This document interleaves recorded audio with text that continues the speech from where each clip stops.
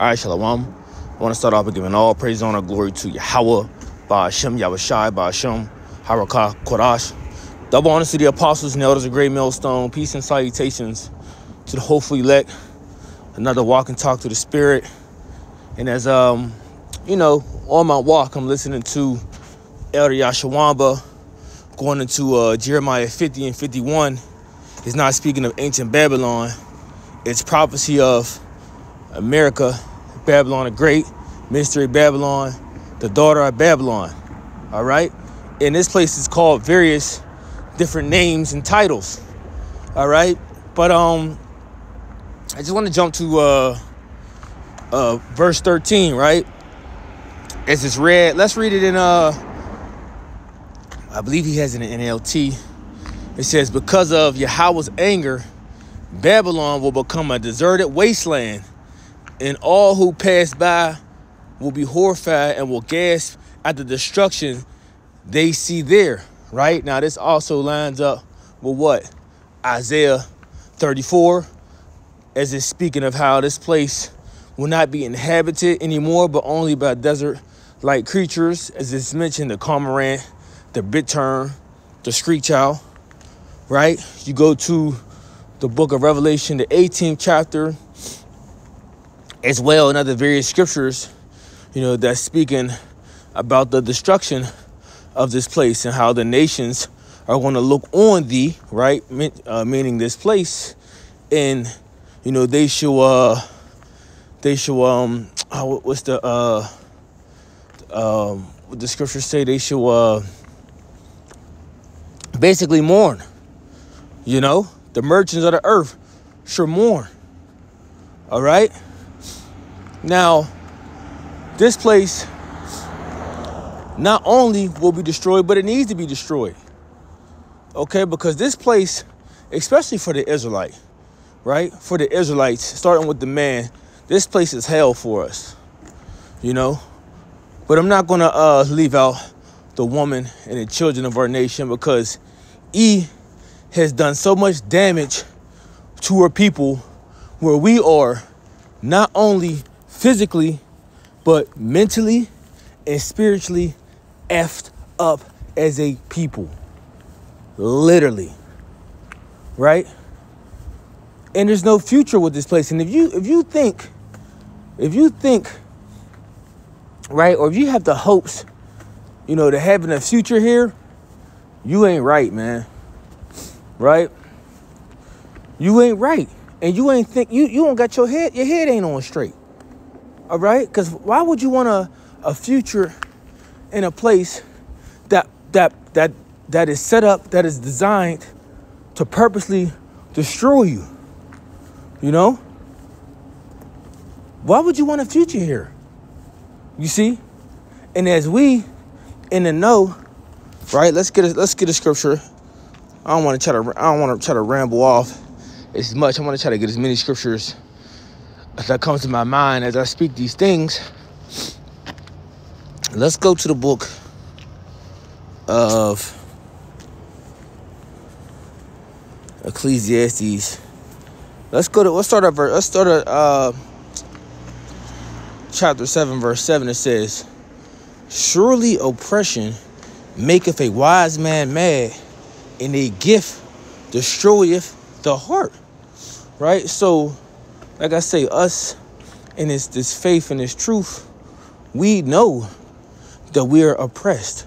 Right? As the scripture, as it stated that we would be in the book of Deuteronomy. Right? As the curses that will befall us, that we will be oppressed and crushed alway. Right? So, we understand that we are a downtrodden and oppressed people, right? And a people that's above us, as they are the head and we are the tail. Going into who? Who's being the head? Esau, Edom, the so-called white man. And the tail is who? You Israelites, you so-called Negro, Latinos, and Native Americans, right? We are the tail. We are on the bottom, right? But see, we understand that we are oppressed, So it says what? It maketh a wise man mad. Okay, so this is why you see us, we have, we are more in the spirit of wanting to get the hell up out of here. We have a morning, and it's everything should be done in the balance, right? It's the best as you can, but sometimes things can be overwhelming. You're more angrier, at times than the average person. You're more fed up at more times than the average person. A person that is blind to the fact of what's going on in the world today that ain't right. This whole anti-Messiah spirit, this whole agenda that's being pushed, on the households, okay, especially the Israelite household, the so-called Black, Latino, and Native American household, the agenda that's being pushed on our children, the PEDO agenda, the GAY agenda, the whole the LESBO agenda, right? The DEATHCULTURE agenda, right? That whole hip hop, R&B, rebellious, witchcraft, adulterous, sinful behavior agenda that's being pushed all throughout the media outlets, right? This is all madness, right? The influence, right? That's coming off these different so-called leaders of our people that's causing them to err, because these different people, everyone is looking up to are basically lower or less witches and warlocks for Esau Edom, right? To put the spell upon the minds of our people, our children. It's a whole demonic force out here. For real. You can see another example of that with what's her name? During the Super Bowl, Ice Spice, the Shorty Doo-Wop, throwing up devil horn signs, with the upside down cross. Yeah, this type of madness, satanic madness, is being uplifted and pushed by our own people. And he set it up that way. Okay? Because he knew damn well nobody wasn't gonna follow his unsavory, dry, plain bullshit he would do. So he have our people do it because he knew we know how to do it the best. Right?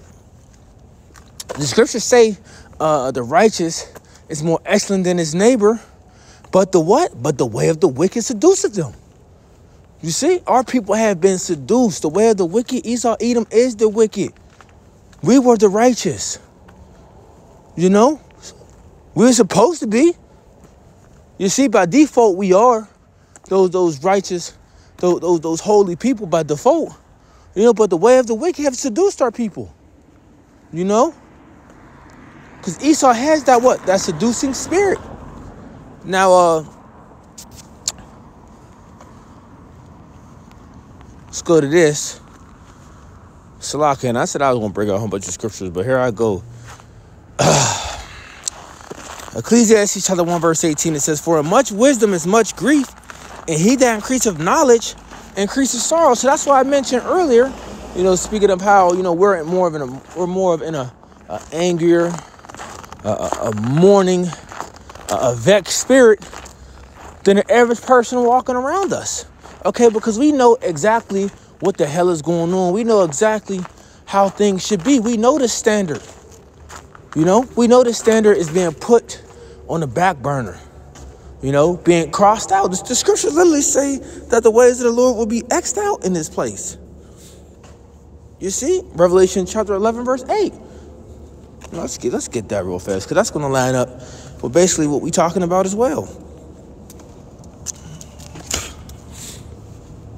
The book of Revelation chapter 11, verse 8, it says, "And their dead bodies shall lie in the street of the great city, which spiritually is called Sodom and Egypt." Where is this great city talking about? Oh, Mystery Babylon, the daughter of Babylon. Right? That's what this place, that's what it's talking about. The great city. It's another name for this place, which is spiritually. This is spiritually Sodom and Egypt. You see the behavior that's going on here. You see the oppression. You see the bondage unto the Israelites. Because that's how this place was built to be on its high horse now, by the way of the Israelites. The same as ancient Egypt. And when it's talking about the dead bodies, it's not talking about Jake being actually dead, but it's talking about Jake being spiritually dead. Right? The scriptures say, he that wandereth out of the, what is the scripture? He that wandereth, snap, what is that, I know that's in, of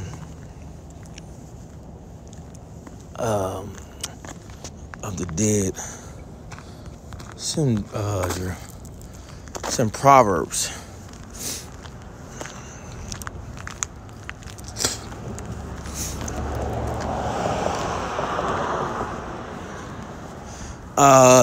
Proverbs chapter 21, verse 16. The man that wandereth out of the way of understanding shall remain in the congregation of the dead. That's what our people have done.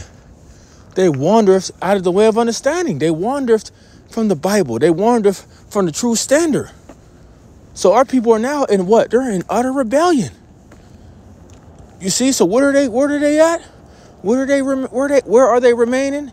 In the congregation of the dead. These are these dead bodies wandering around the streets, right, in this great city. Right? Because Jake is literally a blind, in a lot of cases oblivious to what the hell is actually going on around them. They don't understand this spiritual warfare that we are in. Right? They don't understand how everything has been weaponized around them. You know, he has weaponized the food. He has weaponized the water.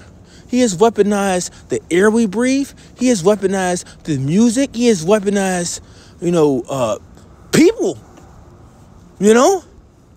People. Through his educational system. He has weaponized everything around us. You see, to his advantage. And when you know these things piss you off. Right? Now the scriptures say, be ye angry and sin not. So we can be mad about these things. You see? We just can't act upon it because we know what? Vengeance is of the Lord. So that's what we're waiting upon, to execute, the anger, upon the earth. Upon these devils, these heathen, who have been made to rule. Who have been made to further destroy the earth and destroy the minds of the people, right? But his time is due. His time is due. So we just through the Spirit, when different things come to our mind, we speak on these things, But hold on, Salakia. And really, this is almost, a rant. This is a rant through the Spirit, because as I'm watching Elder Yashawama's video, you really have people that will believe that, Jeremiah 50 and 51, is not talking about America, Babylon the Great. And other than that, they're trying to push this narrative of, we're going to continue to be here. And this is not, because if Babylon the Great ain't Mystery Babylon, right? Then where is Mystery Babylon? Because literally this lines up with end time prophecy of that same place as all the nations coming against it, that place being utterly destroyed by thermonuclear fire, right? As the nations will be sitting round about at this place. If it's not America, Babylon the Great, where is it? Where is that place? Where's that place at? Do we have to go into a whole nother captivity? Because it talks about the children of Judah and Israel being oppressed together at that same exact place. So if this is not the place, right, then where is that place? We got to go through a whole nother captivity till we get to that exact place when we're oppressed together. You feel them? You know what I'm saying? So we need to know, if y'all saying it ain't here in America, then where is this place? And then we got to go through a whole nother captivity, man. Hell no. Let's talk about here. Okay? In the same place that's going to be destroyed, the elect of Israel is going to be delivered from that same exact place. All right? Now, continuing on about the madness that's going on in this place, the madness that's being pushed in this place, upon who? Upon the Israelites. You know? Salakia. Finish something. Get this scripture. Book of Micah.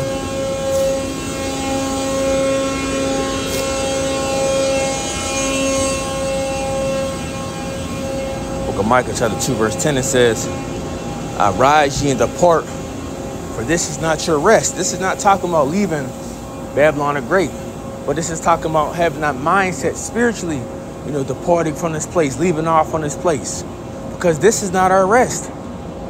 For here we have what is that? Hebrews chapter 13 verse 14. For here we have no continuous city, but we seek one to come. So this is not our home. This is not our rest. We have no future here.